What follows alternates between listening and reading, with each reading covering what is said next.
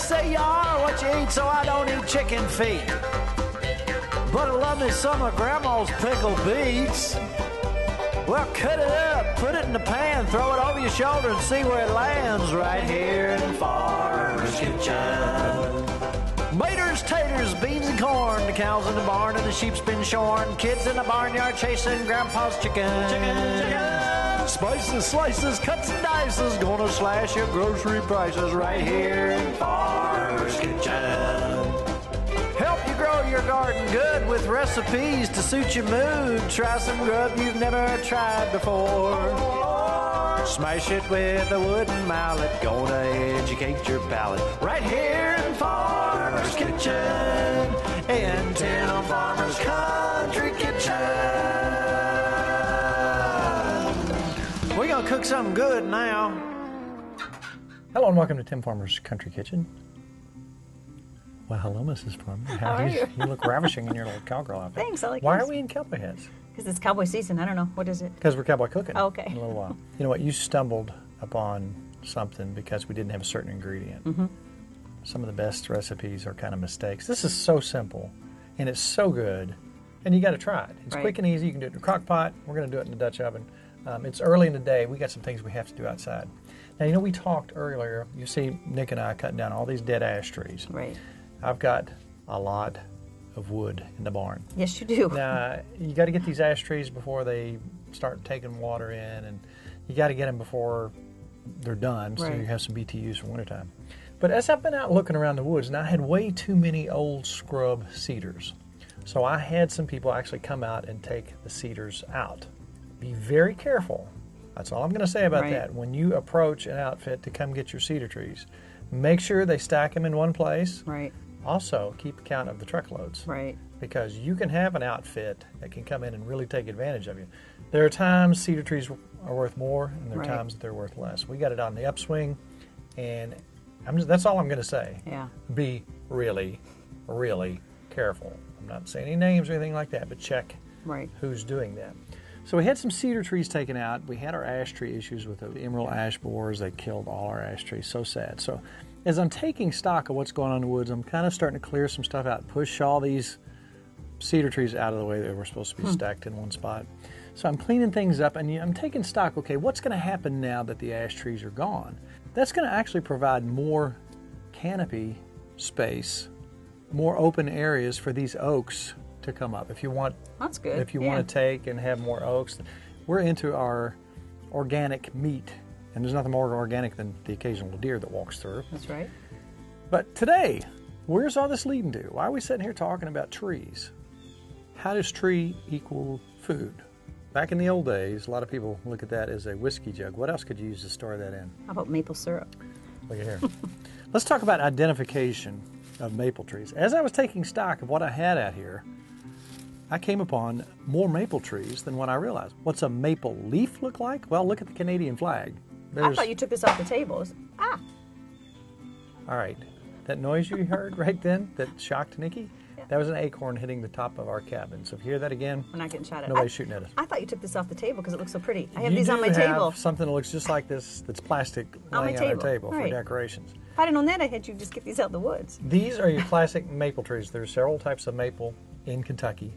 Each one of those can be used to take and tap for sugar. Okay. So why do we have a can of paint? Why do we have a tape measure? Because we're going to go out into the woods and we're going to help you identify maple trees.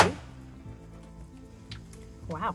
We're going to have, if we don't get killed by acorns, we're going to have a little lesson on ID. Now, when I was a kid, my dad showed me everything from pawpaws to sassafras to spicebush to oak, red oak, white oak. I don't know how he knew all this, but he instilled that in me very young. Now, what we're going to do now is if you're just depending on the leaves, you can tell by the bark and other things if you really know your trees. But I am going to suggest, if you want to try this yourself, you can get tapping kits for like $35, $40. And what that is basically just a little tap. They're either metal or hard plastic. You tap into a tree at about a 10-degree angle, about chest high. You want to do this in the wintertime. You think about January, February, when you got cold nights and it warms up a little bit during the day, the buds are starting to develop. and they put all their growth and all their effort into feeding those buds. So that's when the sap's really flowing, the sugar's coming up. So what we're going to do is tap these trees. You have to find a tree that's minimum of 10 inches around. That's why we've got our measuring thing. Okay. So what we're going to do is take a walk in the woods. We're going to pick our trees out. You're going to be surprised how many maples we have. Okay. How many gallons do you think it takes of the pure tapped sugar that comes out of the tree to make 1 gallon? Say this is going to be our container. Wouldn't you love for this to be our container? That's a cute container. How many gallons of sap do you think it's going to take? I don't know, a couple. I have no idea. 40 gallons. Oh, wow. So that's why we're going to tap more than one tree. And if you have a bigger tree that's over 14 inches, 16 inches, Right. you can double tap it. You want to tap the south side of the tree because it's facing the sun. So let's go to the woods, do a little ID, and let's mark our trees so we can see them through the woods. My goal is to just make a gallon. A gallon would last us a long time. We don't do a whole lot of syrup. So let's go to the woods. Let's identify our trees. Let's do some measuring. Okay. And get ready for some syrup. Isn't that cool? Yeah, it is. All right, let's do it.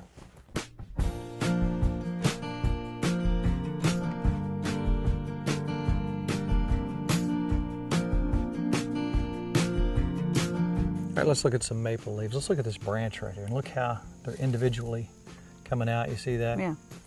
And look, there's 3 main veins here. Now here's your oak leaf. Now there are white oaks and red oaks. You can see the obvious difference there. Now when I'm talking about 10 inches, I'm talking about circumference through the tree. Yeah. So obviously these, now that's 9 inches right there. Oh, yeah. So these are well beyond, obviously. And I'm going to mainly use mature trees. There's not going to be any doubt with what we're doing. So I'm going to go ahead and mark these. So we're going to know that these are the trees we're going to use. Just that simple. We don't even measure that. All right, let's find another one. Okay, now, you didn't know a maple tree before. Right. From an oak. That's right. Didn't pay attention. From sassafras, whatever. All right, look up. What do you think this is? That's a maple. See how quickly? I learned. See how quickly You made me learned? look at the leaves. And we know, obviously, this is a big enough tree. So within sight of that, so we can all see them on the same side. All right, now that you got the eye for it, find me another one. Straight across. Yeah, look around. You see any more? They're everywhere. There's one right there. So being that we're right in this area, if you have a lot of tubing, think about this, Nicki. If we get a little more tubing, and we have a big bucket down here low, Right. we can just buy extra 1/2-inch tubing, Okay. run those 3 here, run this one here, run that one here, and they can all go into one collective bucket. I like It's that. a lot of tubing, but if you find a bunch in one area, why not? So let's find some more and let's mark some more. Ooh, I see another one up there. All right, let's go down here.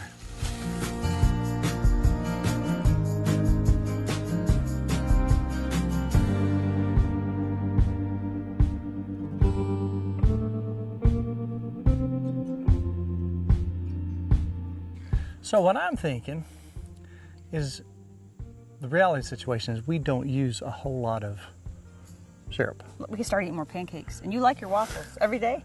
But if you're making it yourself You got to have and it. it's natural and it's real, you know where it cook came with from. that.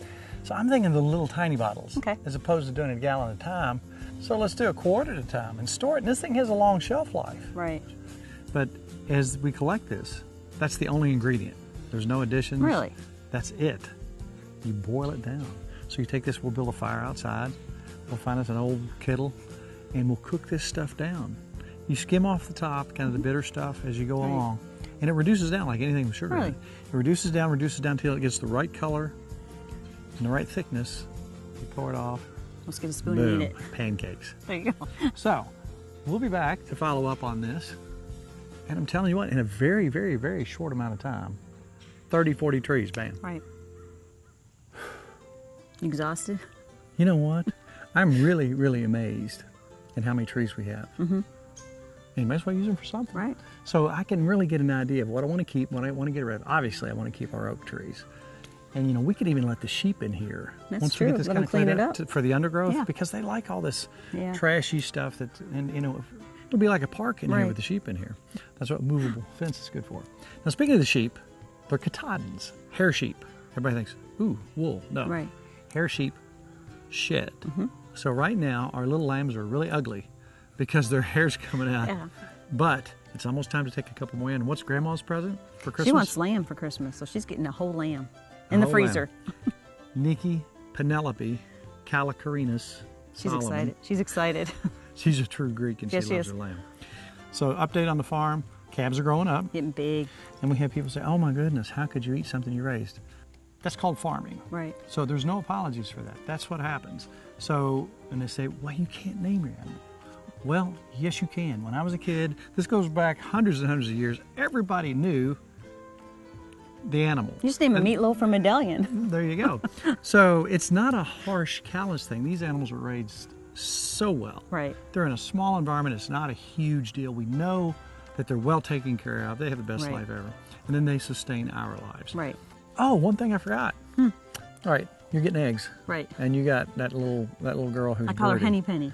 She's broody. Yes. So we thought, okay, if you want to be a mama, if you're so cool and you won't let us have your eggs, let's give her the option to do that. Now we've got a rooster now who had attitude. Yes, he did, until you taught him a lesson. Right. I didn't hurt him. No, but he But I doesn't. started chasing him. He runs from me now. I love it. He was after you constantly. He got So what I Victoria. did is I started running after him. That's right. Doing the same thing to him that he was doing to That's you. right. And guess what? He runs when he sees goes the me. other way now. So now some roosters aren't so easily trained. Right. He got it. So anything cool to look around the woods and see potential food? Homemade syrup, Yum. which is making me hungry. Which I'm thinking about your little beef recipe that's so simple. Sound good? Nothing to it. You can do this in a crock pot. Right. But we prefer it to a Dutch oven. We're starting to get a little cooler days now. And it's starting to get dark early, so in the evening we can put stuff up there. Nice to sit And out. this is something you can fix very easily. So let's get to, oh, you got a dessert too. Yum. It's simple too. All right, let's go cook.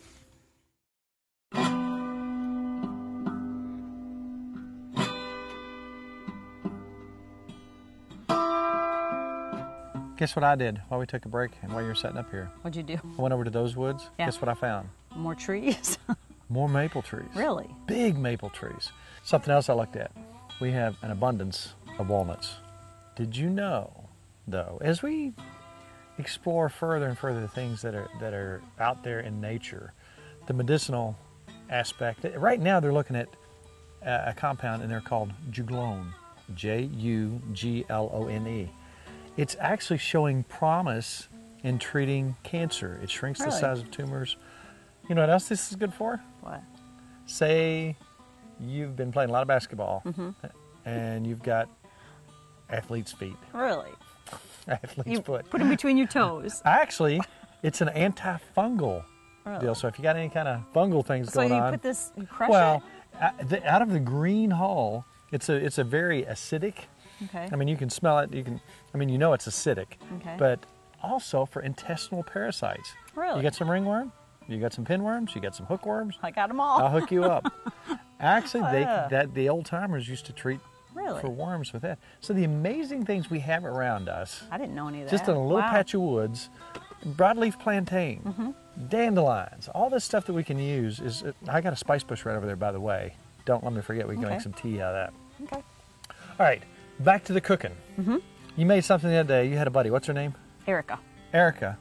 It's the time of year. Pumpkins are everywhere. This is her recipe, and I had some, and I'm like, wow. So you think there's a pumpkin sitting there. All right, you make pumpkin pie. Right. All you got to do is cut this up into small squares and boil it and then mush it up. You can buy canned pumpkin. You can pumpkin.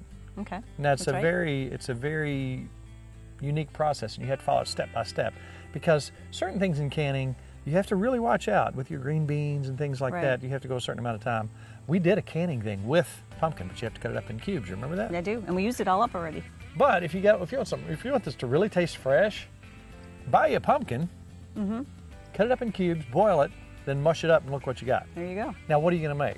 This was something she just gave me. It's like a dip, and she has kids. She says she has this in the fridge at all times, and it's amazing. We're gonna make chips later, but I want to make the dip first. I'll show you how easy it is and get it in the fridge. It's wonderful, by the way. It is, and it's so simple. This is an 8-ounce container of whipped cream that I let kind of get, you can leave it in the fridge. Got me a whisk. You can do it with the mixer, but we're outside, so I want to do a whisk. This is a cup of pumpkin, so we're just gonna add that in there.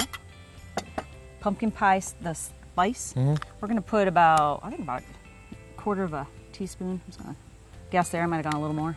And we're just gonna whisk this up. This is good already, but the next thing is the secret. Kind of gels it up. Yes. So you could get a mixer out and do this, but we're outside. We're camping. So we're doing it this way. Not to kind of give away the big ending, but are those tortilla chips that you put the sweet stuff on? Yes, we're going to make our own chips. She had her own chips with cinnamon and sugar on them. I'm like, where did you buy this? She made them. It's so simple. So we're going to make chips too after we get our... This is perfect for a Halloween party, yes. for a fall period, all these pumpkins sitting around. Going to get my spoon back. Now, vanilla pudding. A small box of that. Where can you go wrong? I know it. And I'm making a small batch. She made double this. And we're going to just kind of fold this in. This is really good. It's a little not at a fattening time. or anything. Nah. And it sits maybe an hour. In fact, we both ate it right away. So we'll let it chill for like an hour. It just lets it set up a little bit more, but that's really, really good. So you're just adding the pudding with just letting it go in here. Think about that. And you could decorate this. You could put a little, you know, you could put a little pumpkin face on it. We're just going to show it to you plain a little while. We just sprinkled a little cinnamon on top of it. Man, it was really good. It's just good. I could eat it with a spoon. If you need something sweet, you go to the fridge and eat something with a spoon. Put it in a pretty bowl. All right. Here's a little cinnamon and sugar. That's right. And this is what I'm going to use later to make on your chips. Yes, for our chips. So what'd you put on there to make them stick? We're going to use some olive oil spray. Oh. And I'm going to stick that in the fridge until we're ready for it. Underrated piece of meat. Now the thing is, you can buy it in the store fairly cheap right now. But the more attention things get, it seems like the price goes up. That's right. Sirloin flap. A wonderful cut of meat. A lot of people use them for fajitas and things like that. But we tried it as a steak the other night. It was good. It was absolutely delicious. We cut, you know, against the grain. Tasty, delicious, and they're very reasonable. So sirloin flap steak, don't forget that. And this is one of ours that we raised. Now this recipe that you're making tonight was one of those pleasant mistakes. Right. I wouldn't say mistake. We didn't have an ingredient. And we had meat I needed to cook. And let's call it a pleasant substitution. Right. And what happened was, usually I use butter. I like to always put my onions in butter. We didn't have any butter. We'd use it all the night before. I don't remember on what. But I remember my grandma not having butter once and saying, get mayonnaise. And I'm like, really? She says, well, you can use mayonnaise as a substitute. Which grandma? Grandma Solomon. Gotcha. No one will know. And I remember another friend of mine, Connie Geiger, saying the same thing. She put mayonnaise in her cheese potatoes. It gives it a buttery flavor. So I didn't really say anything to you. I thought, well, shoot, I don't have butter. So I got mayonnaise. So the sweetness of the mayonnaise and the cream of mushroom soup, you can't go wrong there. Okay, so now what we're going to do is we're going to get a 10-inch pan going. So this is going to be a one-pan deal. I like that. We like that. Right. There's not a lot of cleanup. Talking about you know where your food comes from. This is from Max CSA. Thank you, Mac. I always do best onions. This is from our lower field. Isn't it nice to know where your food comes from? All right, now as odd as this seems, we're going to put this mayonnaise in the pot. I said it's about half a cup to 3/4 and melt the mayonnaise down with the onions, and let's start cooking that together. Right. And then I'm going to cut the meat into kind of little bite-sized pieces because we're kind of making like a stroganoff. Salt and pepper, and then use some flour, and I'm going to dip it in flour, and we're going to brown the meat.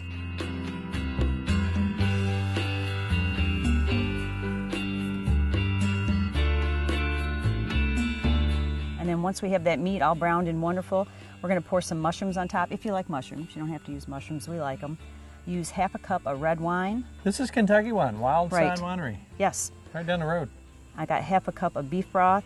Now we're going to throw some mushroom soup on top of all that.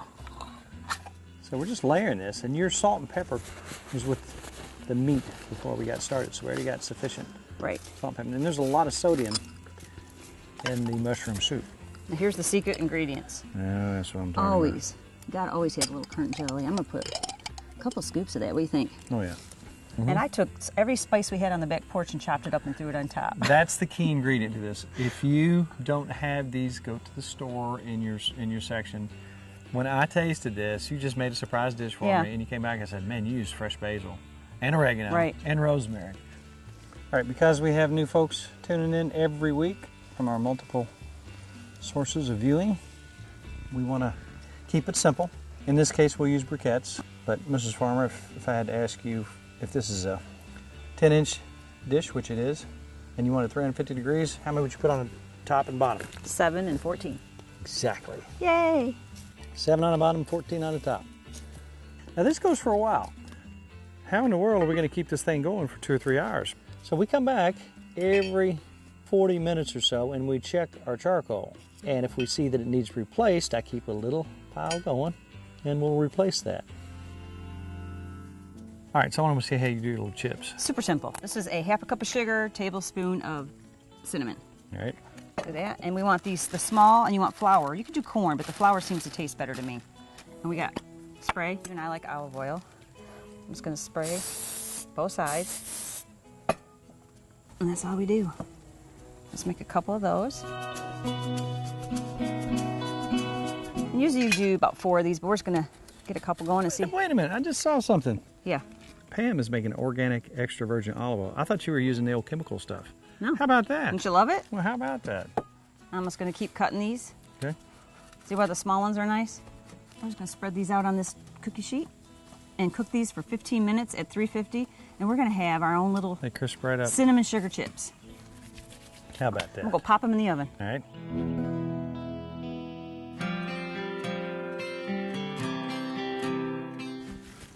Now look at that. It's all Yum. cooked down. You can tell it's tender as it can be. Almost looks like a stroganoff, doesn't it? Yes, The way it the meat does. is. And that's kind of what I got out of all that the other day. Except the flavors were exceptional. Listen right here. And you look at that. I like it. Tell me we haven't got something special. Let's have a little asparagus here. Got to have our greens, Mrs. Farmer. I love greens. Tell me That's that isn't perfect. a tasty looking dish. So the subtleties here, one of the things that I really enjoyed was the taste of the mayonnaise. Yeah. You wouldn't think it would be that noticeable, but it is. But the basil, the fresh oregano, a little bit of rosemary. Everything on the porch. Look what winning. you've got. Now you can see it's really, really, really cooked down, and you can see it's falling apart. Oh, yeah. Now, you add the extra dimension of being outside. And it's sweet from the current. Isn't that good? Wow. That's tasty. I could eat 26 pounds of that. Look at that. Just look at that. I know. Oh, I wish you could taste it. So hopefully, very soon, mowing season is over. Okay. And we can not enjoy the sounds of mowing in the background. That's right. But until that day happens, let's have some pumpkin dip. You ready for some? Let me go pull those out of the oven. I'm ready. Wow, look at that. And let them cool a little. Tell me what you think. I let those cool a little bit on the tray. Oh, wow. Don't you love the chips? That is really... Because I said to her, where do you buy these? She said, you don't, you make them. How simple. Wow. You can even do this at Christmas. Oh, what if you did that with a butternut squash? Guess what we could put in that? Don't tell me. I know. Butterscotch chips. Are you kidding me? You put that would actually be really good. Wow. Have nice chunks. Yum. And there you have it. We're going to have maple syrup, hopefully. That's going to be a long, drawn-out process, and we'll show that as we go along. But more and more, we're going to try to show things we do on the farm. We're going to try to use the things that we can find in nature around us. And if you haven't noticed, we have all kinds of cool things around us, like a smokehouse. Guess where you can go to find out all kinds of things about how to do things and how to cook things and recipes. Where would you go? I go to timfarmerscountrykitchen.com. Would you really? Yeah, I do. And that's where I get my recipes and everything. That we've already done. And That's right. We never That we measure forget. things, so we forget how to measure. Also, we want you to be our Facebook friend. And we're pushing 50,000. Wow. That's a whole lot of people that we can talk to, share ideas with, share jokes with. We do funny things on Friday and Wednesday, and Kelly posts all kinds of funny stuff. But also on Mondays, you show us your recipes. We talk, we share ideas, and if you find any old characters out there, let us know. We want to go visit these. We want to find these people who are out there who we can learn from. Right. These old traditions before they're gone. Exactly. We love the old ways. And that's kind of what our show's about. That's right. And until next week, it's pretty much all about Good times good friends. and really good eats. And we'll see you next week with a brand new Tim Farmer's Country Kitchen. Yeah, these are good.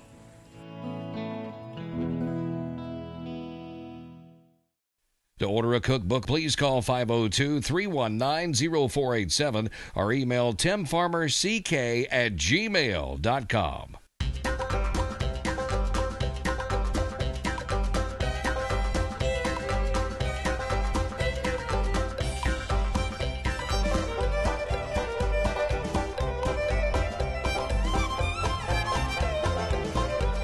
Special thanks to CKY, Canoe, Kentucky, Furniture World Superstore, Housewarmings, Lodge Cast Iron, Tater Knob Pottery and Farm,